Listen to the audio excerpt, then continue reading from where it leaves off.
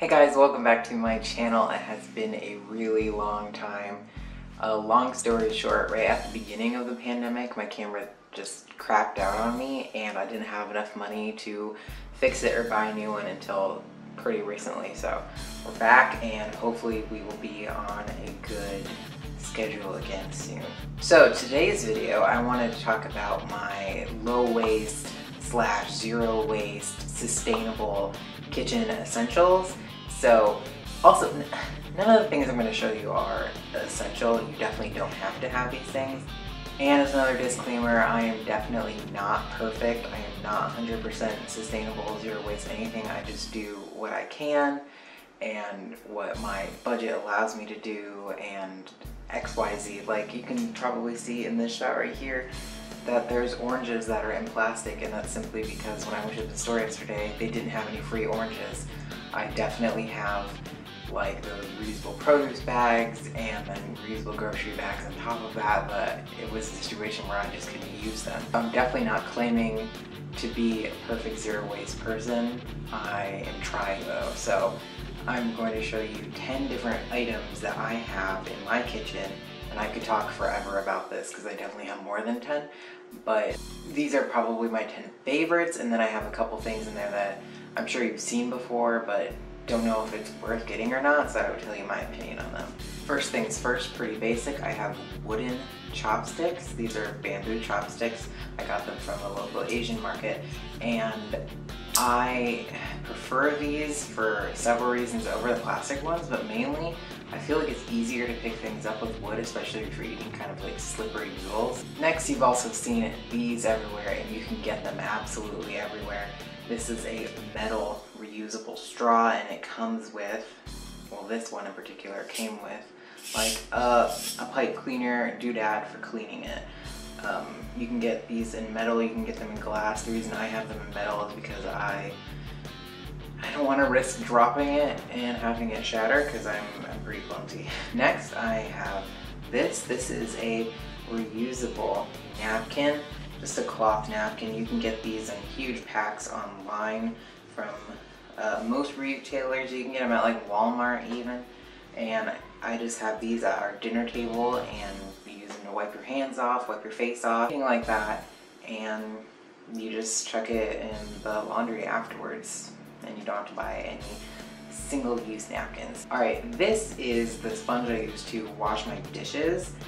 This thing is great. This is how it comes, like very thin and compressed, and I will have to like link below where I got this, and I can't for the life of me remember the brand name, but once you get it wet, it puffs up, and it has like enough natural scrubbies on it, and it does a really good job cleaning dishes. This is a, I think it was like bamboo bristles and then natural wood handle. This is a vegetable scrubber from the brand Natural Home.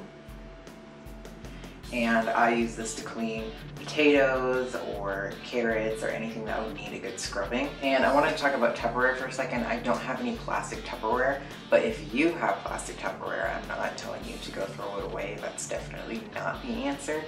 A lot of other YouTubers have talked about this, just using it until it absolutely cannot be used anymore, and then when you have the opportunity to buy something new and hopefully a better sustainable material, then you can go out and get something like this. So all my Tupperware is glass, and then the lid I have here is bamboo, and then it's got a silicone ring around it, and it fits right inside, and it makes that like airtight sound when you put it on, and it doesn't come off. And this is from IKEA. And this next one is like free, or it would be like something that you would buy anyway. So I store a lot of food and bulk items in jars like this, and this is like an old mustard jar from the Asian market, so instead of like recycling it or throwing it away, I just use it again for something else. So I've got a ton of mismatched odd jars like this that I store food in. Now for the definitely not necessary products. These are kind of like the glorified zero waste products that you see online, and you want to know whether or not that they're like worth buying or worth having.